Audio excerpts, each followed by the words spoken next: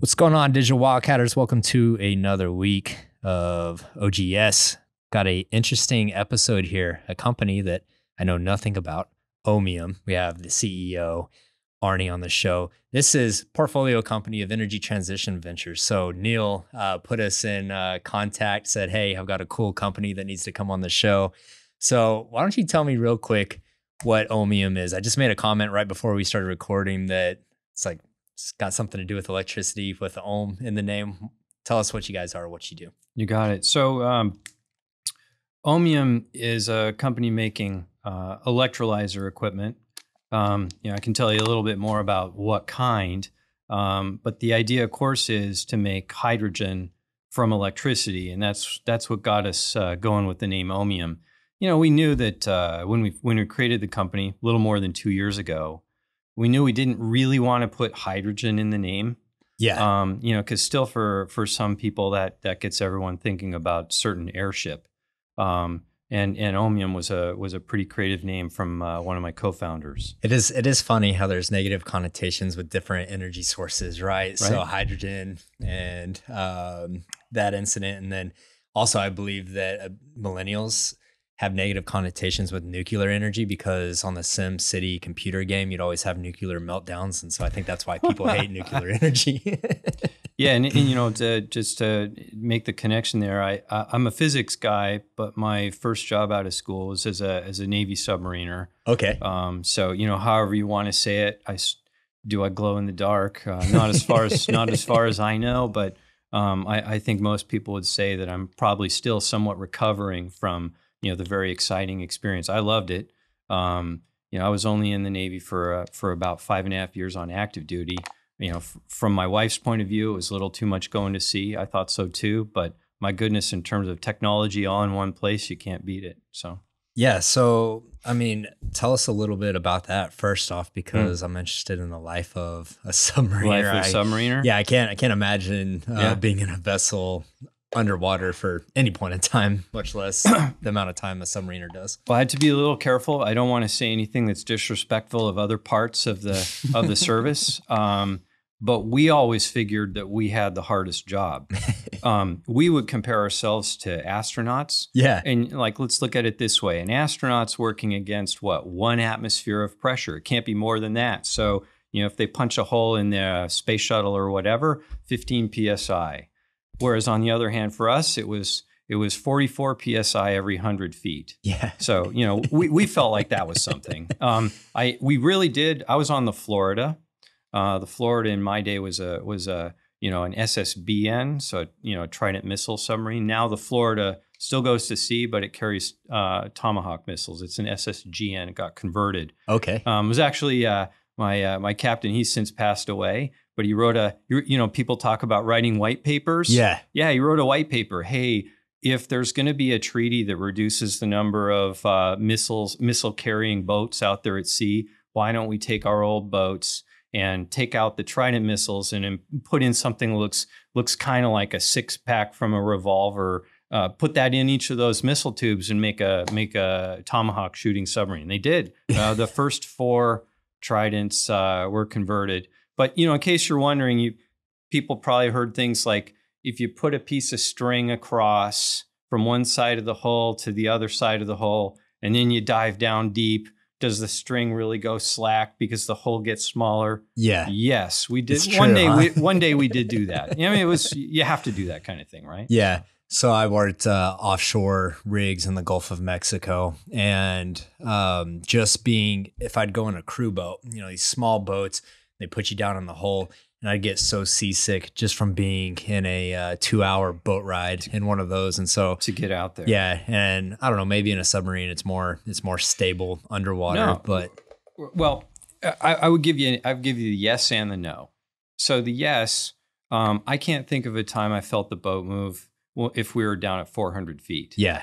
But it's round, right? You look at a cross section of anybody's submarine these days, and it's a round thing. If we're up on the surface, we'd be sloshing around. I remember one particular time we had a person who had appendicitis. Oh man! And so we needed to pull in, and just like in Hunt for Red October with the helicopter and the whole thing, and the grounding rod to make sure there's no static. Same thing, and off he went to the hospital. We were up under Alaska, but at the same moment there was an exercise where our job was to write down as many coded messages as we could. That's part of what you do when you're part of the Navy that's got Trident missiles. And of course, where's the radio room?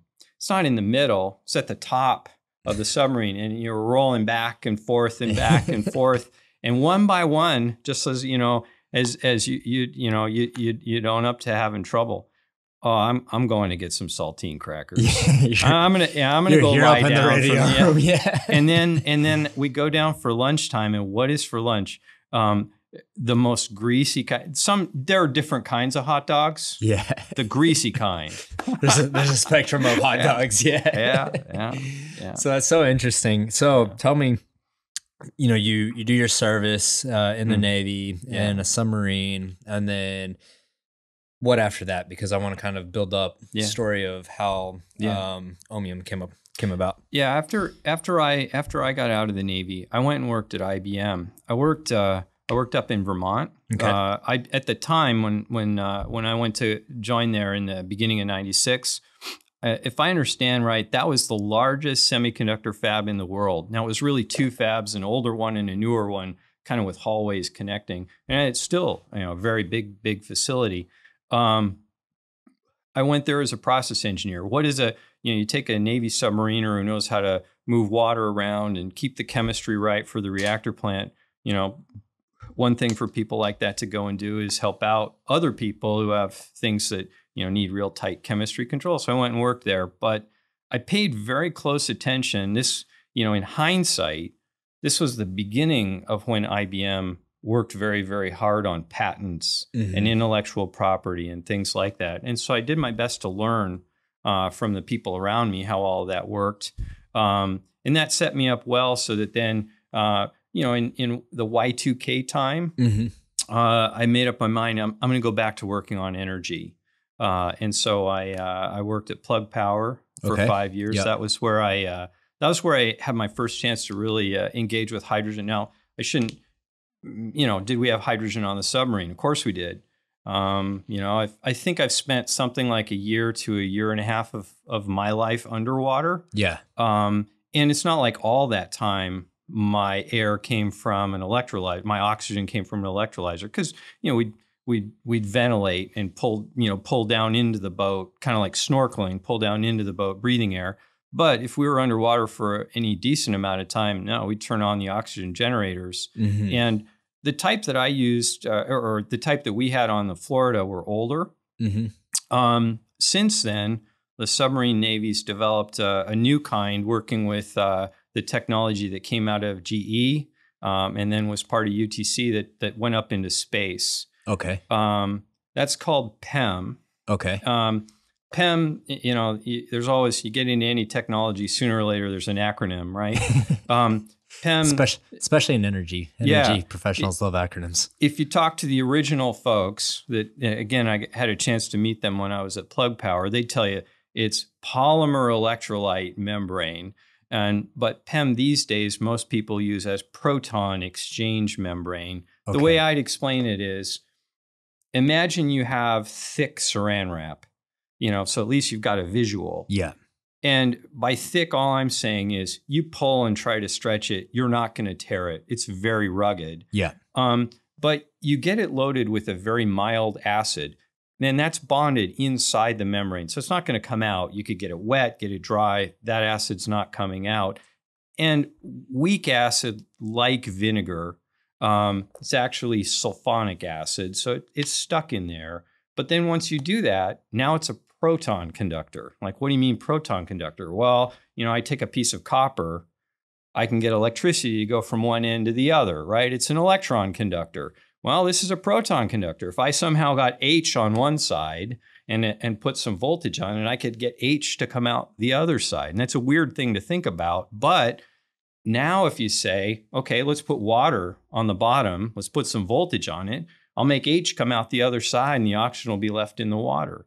And so from the Seawolf, I was never on the Seawolf. Seawolf was way too cool of a submarine for me.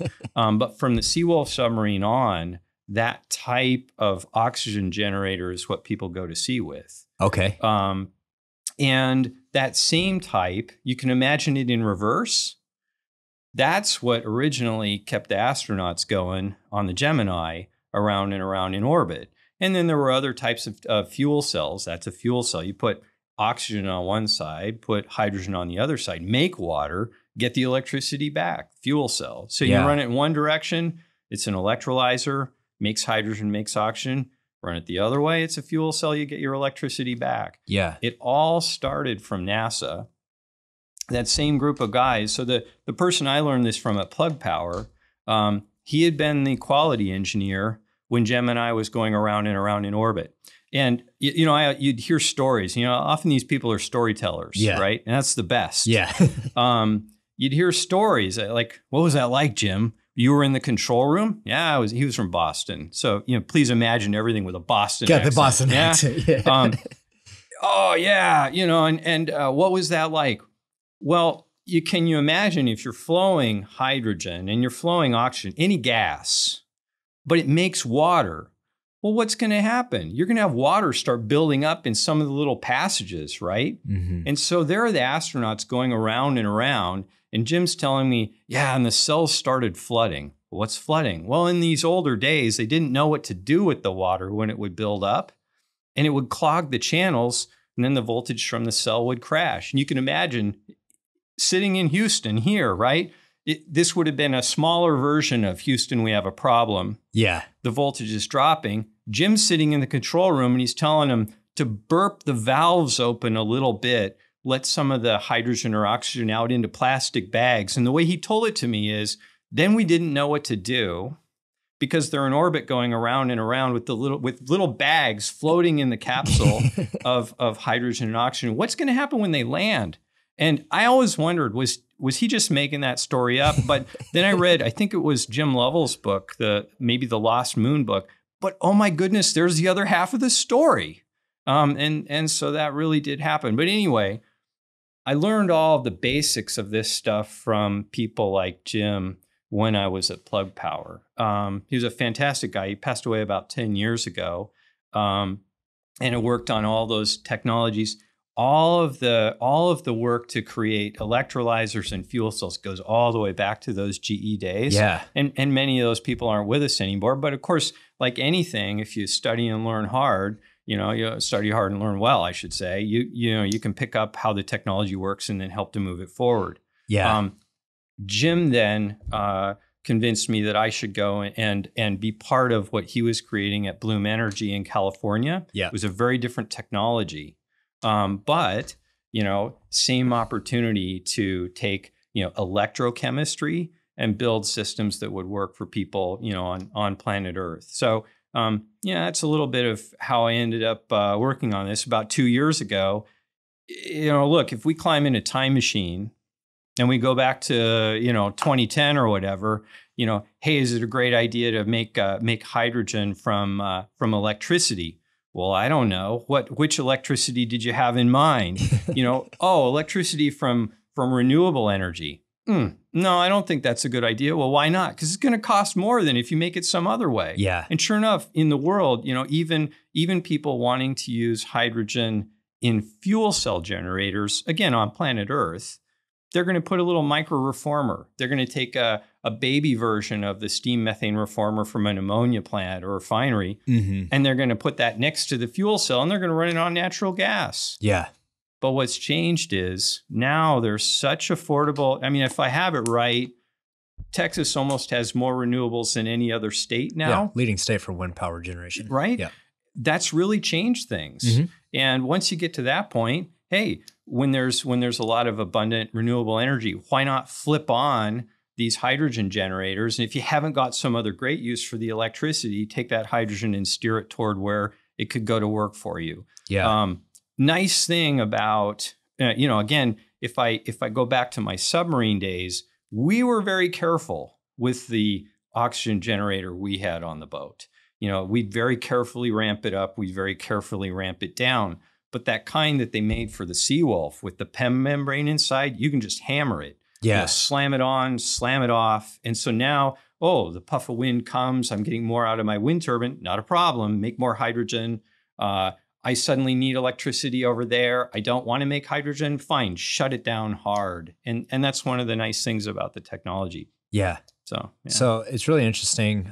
We had Redshift on the show prior, and we were talking about the same thing, kind of the accumulation of knowledge and skills that are built over generations and technology. So this is super fascinating for me to hear. This goes all the way back to the NASA program generations ago, decades ago. Yeah. And it's cool to see, so much knowledge and bandwidth and brain power put into technology that gives you guys the opportunity to deploy and build new technology today. That's really cool. And it's cool to hear the stories and the history of how that came to be. Yeah, no. And I mean, you figure it's 60 years later, right? I mean, I think of myself as young, but I'm starting to be one of the people who knows how it all came and got put together.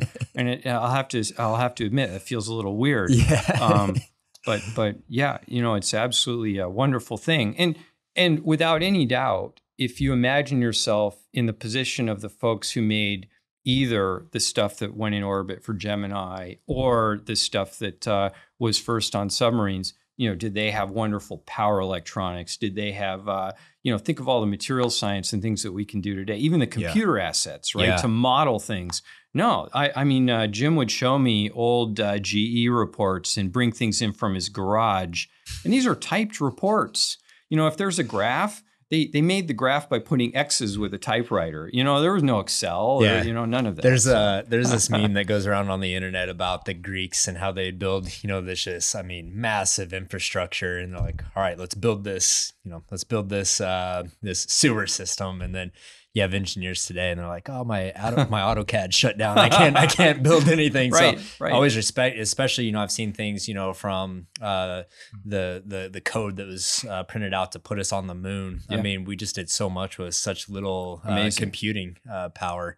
And so there's a lot of, and even in oil and gas, I mean, when I got in oil and gas 12 years ago, we still did a lot of things very, very manually that were kind of like, it was just kind of amazing. I mean, you're out there and you're like, hey, why are we not doing things with computers? But then there's also a level of respect for just the ability to do things without technology. Well, and I think I feel pretty blessed. I learned a lot from each of my 4 grandparents. And maybe my parents were kind of, liberal in letting me spend time with them. So, maybe I'm lucky in that way of realizing that there's a lot to be gained when I listen to folks who might be in their 70s like Jim, as he's explaining things to me.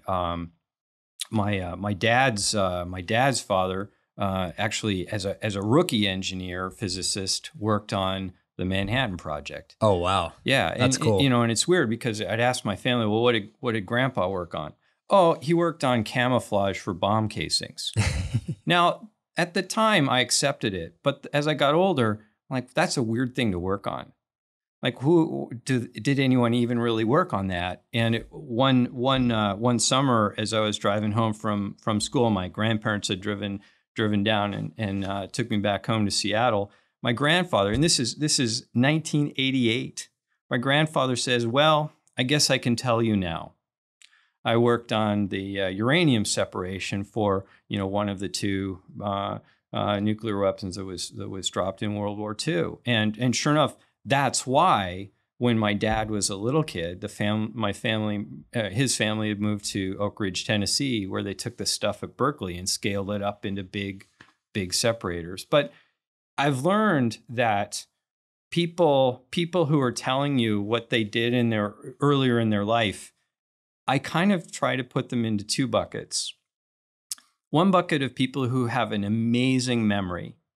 Jim was like that. If Jim told you, no, Arne, if you're going to make it work, you have to make it this thick, this wide, this pressure, this temperature. If you didn't do that, you're asking for it. Yeah. It wouldn't work again, right? Yeah. And then there are people, and I've met many, where they say, no, you shouldn't do it like that. You should do it like this. They may not remember exactly the details, but the theme of what they're saying is exactly spot on. And I think it's really important to understand which type of person you're working with so that you file the information the right way. You index information with properly, Jim, you take it to the bank and you're like, okay, Jim said it should be this wide and this thick. And so let's go make it this wide and this thick. Oh my goodness, it works. Whereas with someone else, it's not that information isn't just as valuable. It's more that, okay, what were the themes of what they just told me? And let me go put those themes to work. But let me go see if I can find someone like Jim to help me with some of the details. Yeah. So, yeah. Yeah. So you essentially have the people that kind of give you parameters to work with, Yeah. and then people like Jim that's going to tell you Yeah. the execution of it. Exactly. Yeah. Yeah. So that's, you made a comment about Seattle. Is that home for Yeah. you? Not anymore. I look, Seattle's a wonderful place Yeah. for a lot of people. Yeah. I kind of, I'm sure you don't really like to get going with sports biases, but, Yeah. Let's hear it. I grew up with not a lot of championship teams except for the Sonics, which then sadly don't exist anymore. Yeah. And, I'll confess to not really being able to get my head around liking most AFC West teams, because that's where the Seahawks used to be. Yeah. I'm not used to this. I'm still not used to the new Seahawks.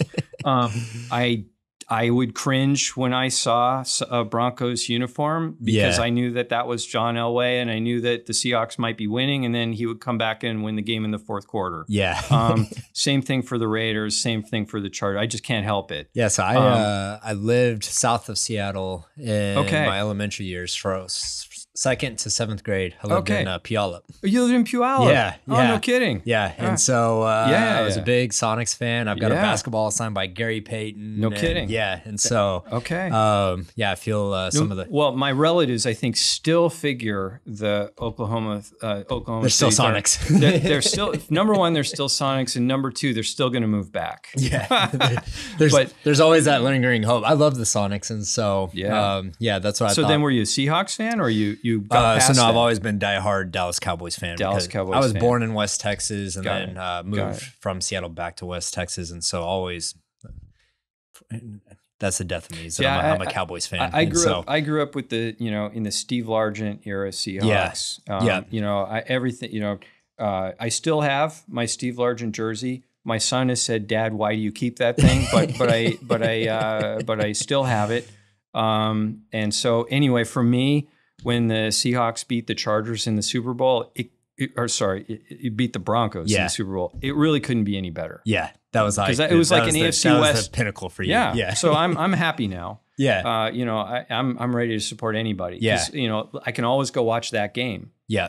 So was that the reason for going into the Navy? Because I spent a lot of time in Birmingham and at the naval yards. I had exposure to it. I had seen submarines in the water out in Hood Canal. I had seen ships, but I went to school in LA at a place called Harvey Mudd College, which is a kind of a really small version of Caltech or MIT. I just, for me, I didn't want to, I saw a lot of sunny places on TV as a kid, and I wanted to live in a less rainy place. Now, I think I had a little bit of a crazy fantasy that I'd study physics and engineering and go to the beach. And that was poorly founded.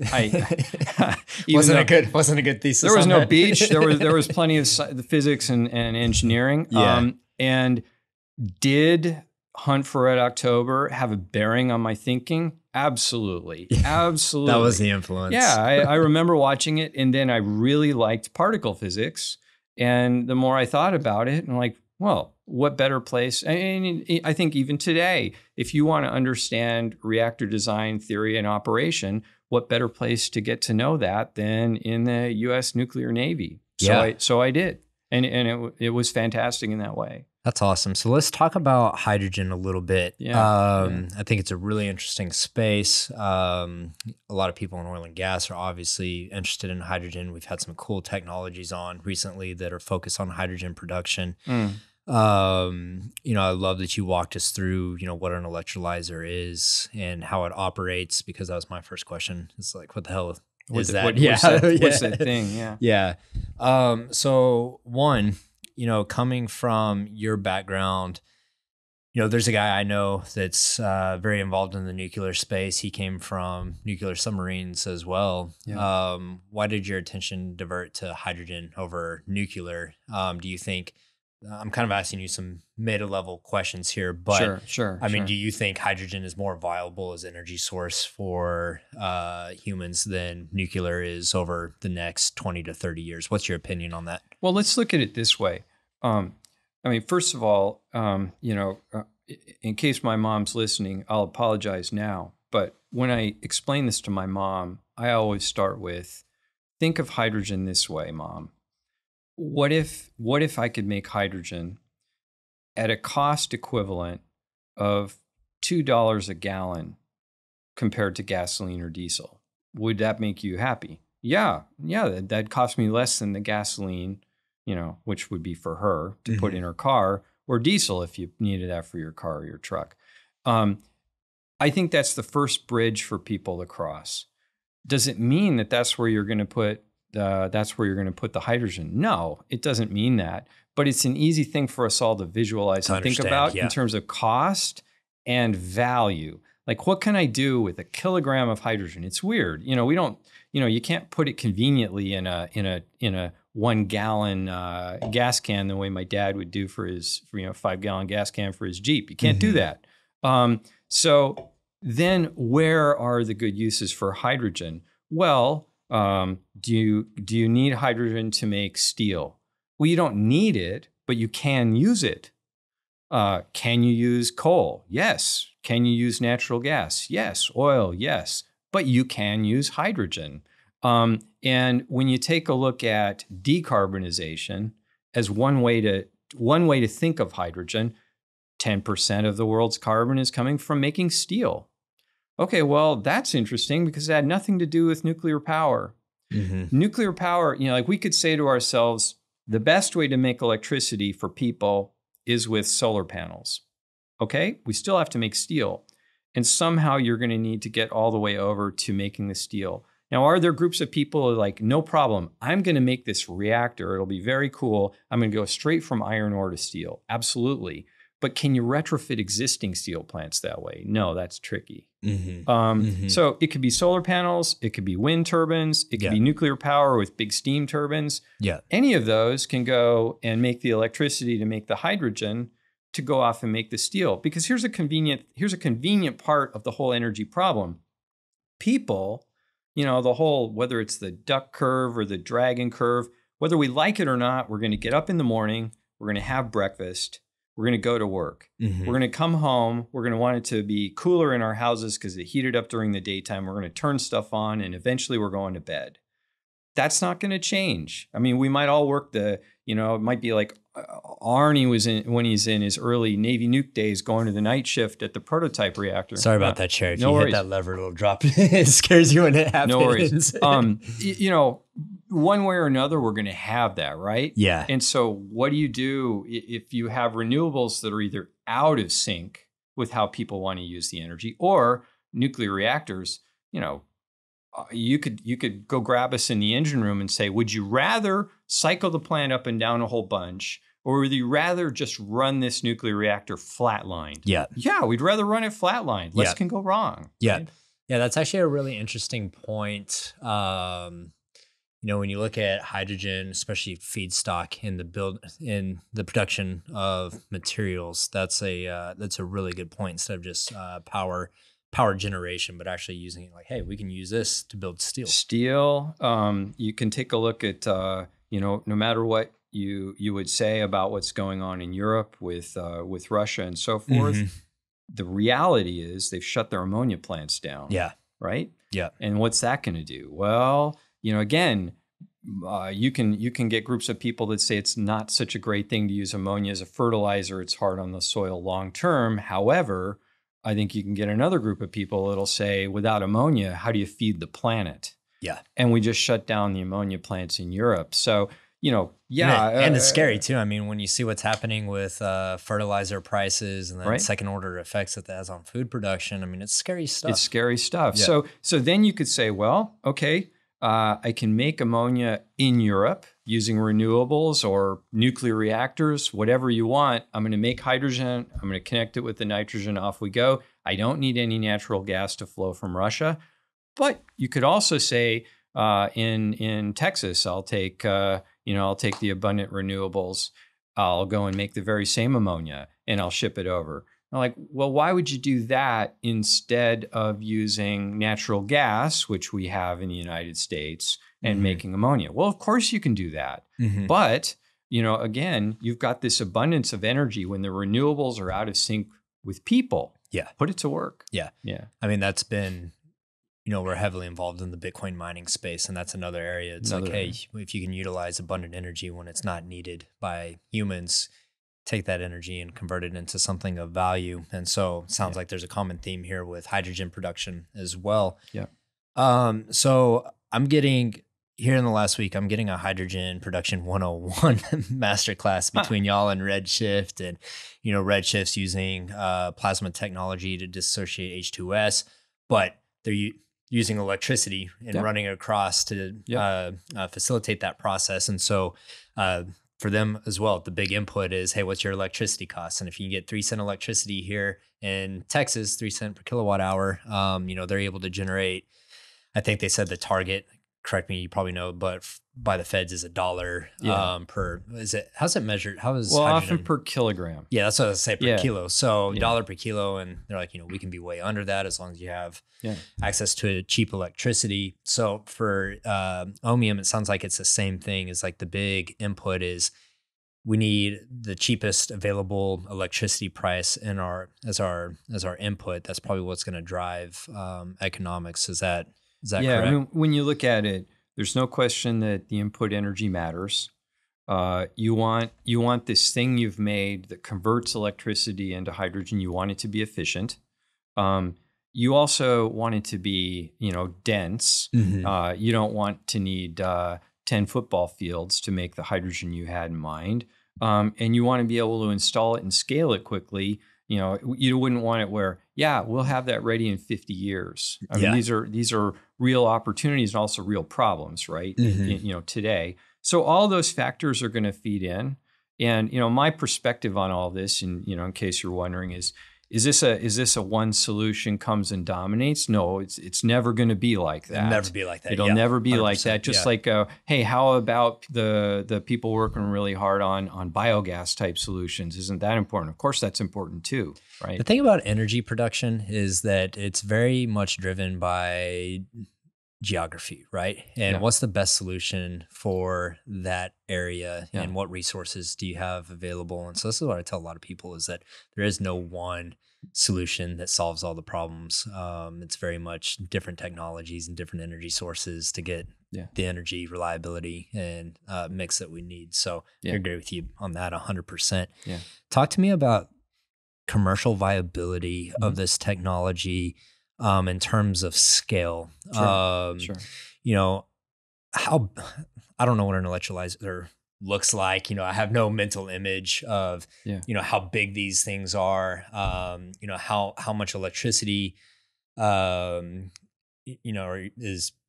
50 megawatts of electricity, the max that can be handled. What are your parameters on there? How much hydrogen can be produced? Can you kind of give me some idea of how big this can be, or even how small? How small it can scale down to? Well, I think that, let me kind of come at it backwards. When you make these cells, whether they're battery cells or fuel cells or electrolyzer cells, it's a little different than when we go at making a turbine. When you go at making a turbine, the way I always understood it is you've got a lot of thermodynamics that are saying that if you make it bigger, you're going to be able to manage your losses in a more efficient way. And I always remember this thing called Carnot efficiency. Okay. Where this Carnot guy figured out, I can calculate based on how hot your hot thing is and how cold your cold thing is. I can calculate an efficiency, and you will never do better than that. I always found that a bit fascinating. And so, in a turbine, to get closer and closer and closer to good old Carnot's efficiency, they tend to get bigger and more complicated. In a simple way to look at that, The reactor plant on a submarine, which is smaller, ours was about, 200 megawatts or so, was less efficient than the reactor plant on an aircraft carrier, which is 2 gigawatts. Yeah. Right? Yeah. So then when you move into the world of cells, the physics and so on don't say that. The equation that says what the little voltage and everything for each individual cell, size never comes into it. So I could make one, the size of a pin. I can make one the size of your nice table here. Doesn't matter. So then you get into, well, what's the easiest to make? Because easy often sounds like cost effective and commercialization, right? Well, could we make one the size of the table? We could, but if I do that, I'm going to have more challenges in really scaling it up. So, what's one of our Ohmium philosophies is let's make it on a people scale. Mm-hmm. Let's make it out of parts that, can I pick them up? Yes. Will I have a robot pick them up? Sure. But I want to be able to pick them up because then I know I can use normal logistics in factories, in service situations and so on to move parts in and out. Yeah. And now I come to the first part of your question. Imagine a double wide refrigerator. I fill that up with electronics. Why? Because all these little cells, they need DC power, right? They don't like AC power. Mm-hmm. It doesn't matter if it's a photovoltaic cell, battery cell, fuel cell, DC power. So I'm going to condition the power that's coming from wherever we want it. The nice renewables in Texas, or it could even be the nuclear reactor. It doesn't matter. I'm going to condition that power. I'm going to create the exact DC voltage I want. And, I'd call that power electronics because it's giving me the power and it's electronic, right? Yeah. So that's in one double wide refrigerator. And in the other double wide refrigerator, what have I got? The stack of cells, just like on the Seawolf submarine, but I'm going to make them out of parts that are a lot more cost effective to deliver and commercialize. And then I've got a couple other jobs to do to really make hydrogen for somebody, right? One, I've got to circulate water around and around. That stack of cells is useless unless I deliver water to it. And the second is the hydrogen from all these things like we were talking about, it's going to come out a little humid, kind of like a very hot day. What's the humidity of the hydrogen that comes out of any of these hydrogen generators? Pretty close to 100%. So you're going to just simply pull the water back out of it. You can keep that water, make more hydrogen with it. Yeah. But you don't, nobody wants, you think about any place you've ever worked with pressurized gases. Mm-hmm. Nobody wants water in the pressurized gas. It's not good for valves, tanks, et cetera. So you're going to take that water out. That for us, when we're delivering units today, would be about a third of a megawatt of energy in this combo of 2 double wide refrigerators. Now, what's the strategy then? Are you telling me it's never going to be bigger than a third of a megawatt? Well, first of all, 2 things. One, the ones we'll ship in a year or so will be more than that. They'll be closer to half a megawatt. Oh, okay, so that's our technology roadmap, right? Why can we do that? Because this thing's very much like an electrical device. You can, just like people talk about Moore's law with chips, right? Mm-hmm. We can keep getting more and more and more function out of the same space. The second thing is you're simply then going to line those up.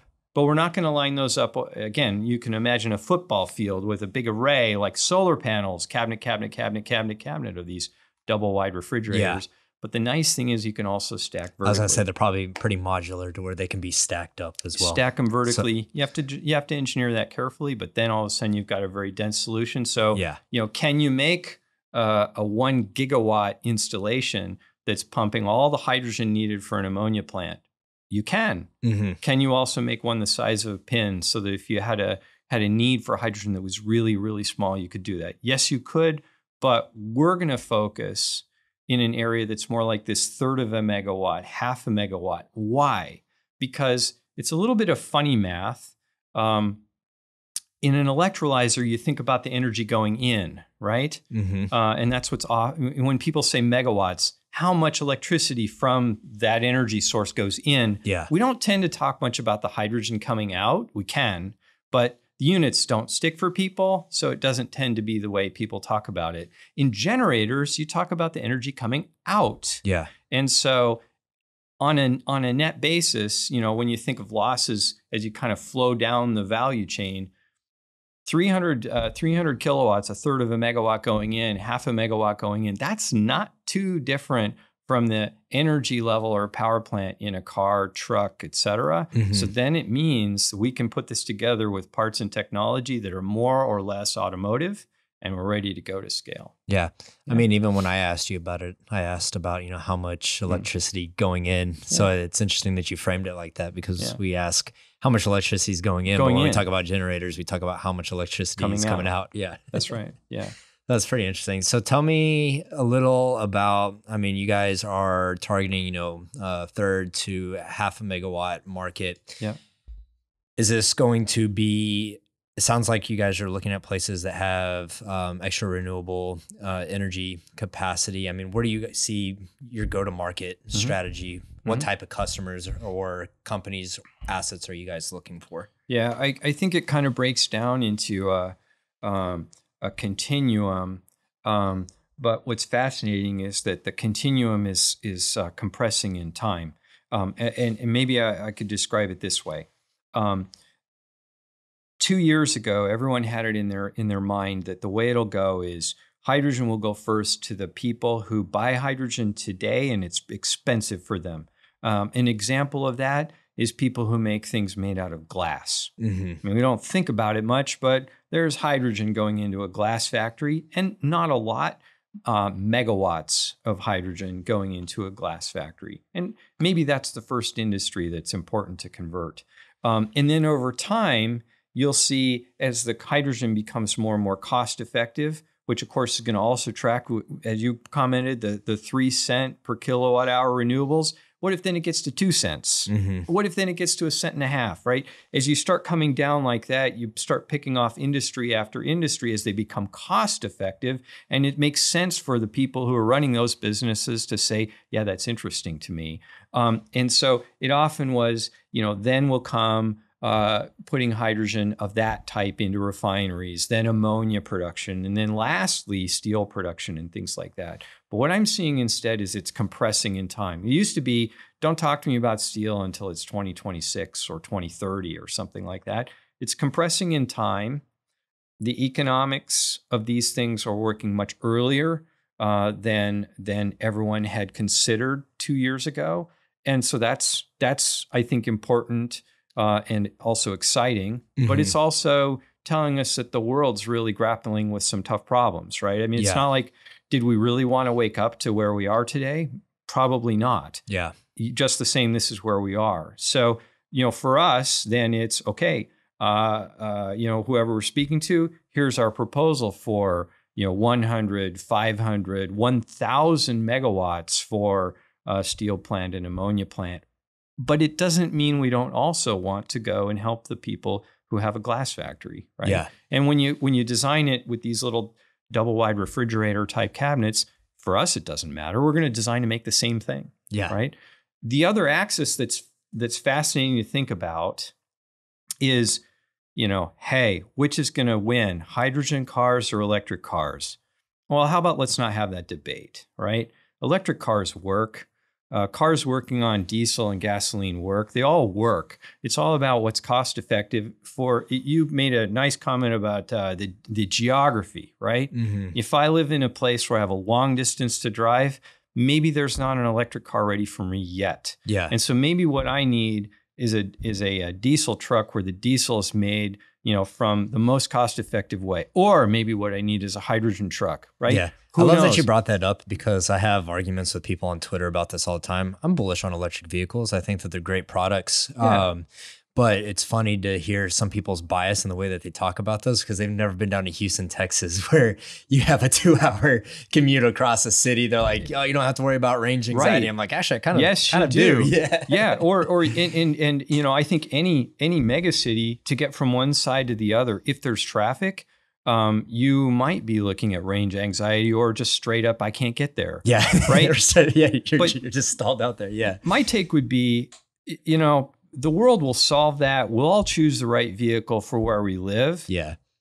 But crossing the ocean is another matter. On the Florida, we'd carry enough diesel so that if something went wrong with the reactor and we had to shut it down, we could get back across the Pacific on the diesel engine at a really slow speed on the surface with people getting seasick, right? Yeah. That's a lot of energy to be able to store. How does an airplane do that? Yeah. And I'm sure there are very smart people that are thinking about, no, I know, I'm going to make an even cooler, you'll hear about people that have ideas around graph oil batteries and, various carbon tricks, but those aren't exactly ready today. Yeah. And, listen to Airbus.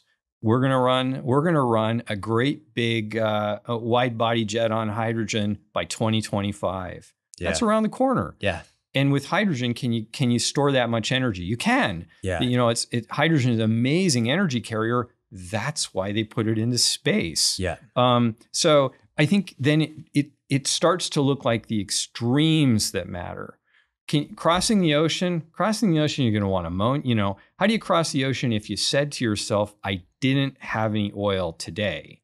Yeah. Okay, hydrogen is a good way. Ammonia is a good form of hydrogen. It's a good way. And then you start thinking of other problems like, how do I store up enough energy to power a city through a really bad storm? Yeah. Yeah. I think long haul transportation, especially on freight vessels and airplanes, is such a challenging problem that a lot of people can't comprehend. I mean, one, you look at freight, it's one of the biggest emitters of CO2, and there's not a great, I don't know, Neil, I got you over here in the background. Did you see this VC portfolio company that had the sale? They had these giant sales on a freight ship. I'm like, seems pretty regressive. We're going back to sailboats across the ocean. Yeah. But the good news is that most freighters, and we used to keep track of them on sonar as they're going from the west coast of the U.S. to Asia or vice versa. They're only poking along at 13, 15 knots. And so, if you can use some wind energy to help you get there, it's not all bad. Yeah. The problem is, what do you do when you get into port? And the other fascinating thing I learned when talking to some Disney folks about their cruise liners is they pull into port. They do not shut the ship down. I'm like, why not? Why wouldn't you? I mean, on the submarine, that's the first, we all want to get off the boat and go home, right? The first thing we do is, okay, let's shut down the reactor and let's all go home. They would not do that. They keep some amount of the ship running, about 10%, to run all the air conditioning. Why do you do that? Because if we didn't, it'd get moldy inside. Oh, yeah. Oh, I never thought of that problem. Yeah. So, your comment about ships and freight, it's an important one. It is, yeah. And, another point I wanted to bring up too, just talking about these industrial plants that are building materials, there's just so much happening in the world right now. And it all comes back to energy, a lot of it. But you start looking at energy and shipping and logistics, and I mean, they're so commingled with each other, and you're seeing a major shift in manufacturing that, a lot of people think that, hey, manufacturing is going to move out of China. You're going to have hotspots like Mexico, even the United States is going to get back to manufacturing. Some people have a thesis that you're going to have more co-location between energy sources and manufacturing plants, that they're going to move closer to the source of energy. Right. And that's pretty fascinating to think about in terms of hydrogen production, because if you look at West Texas, have you ever been out to West Texas before? Mm-hmm. All right. So I grew up in West Texas, and it is flat desert. There's no water, no mountains, no grass, no trees. But what is it really fucking good for? It's really good for producing energy. But that's right. Whether it's oil, gas, wind, solar, I mean, it can do it all. And so you look at the potential for that to become a manufacturing hub, because you have direct access to cheap electricity, and then you start co-locating the plants with energy, and then you start introducing technologies like yours to produce hydrogen as feedstock into those materials. I mean, it's a pretty cool future to think about. Well, look at where you and I spent some time in the Pacific Northwest. Why was Boeing so successful in the Pacific Northwest? Why did Alcoa end up in the Pacific Northwest? Because there was low-cost hydroelectric power. Yeah. So, now, you just told the same story, but you predicted the future, right? Yeah. Let's put low-cost power and make it abundant in West Texas. Sounds like a great place to make aluminum. Sounds like a great place to do lots of things, which certainly, does making hydrogen fit in there? Yeah, absolutely. Yeah. I think you're quite right. And you can see how that makes a lot of exciting opportunity for manufacturing to move back to places in the U.S. where maybe it hasn't been before.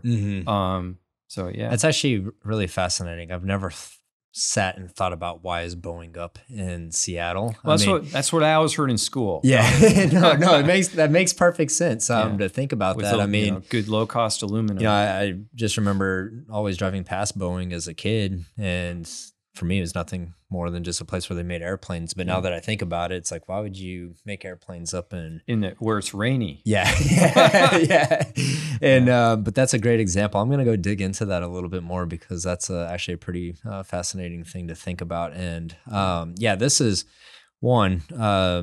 This has just been great education on electrolyzers and hydrogen and Seattle Seahawks and a multitude of other things. Wonderful. I know we're going to have to talk again soon because I'm sure we could talk for a few hours on all of these things. But if someone is listening to the podcast today, we have tons of energy professionals across a wide array of different assets. If they want to learn more about Ohmium, where can they find y'all? Do you have a website up? Yep. The website is ohmium.com, OHMIUM.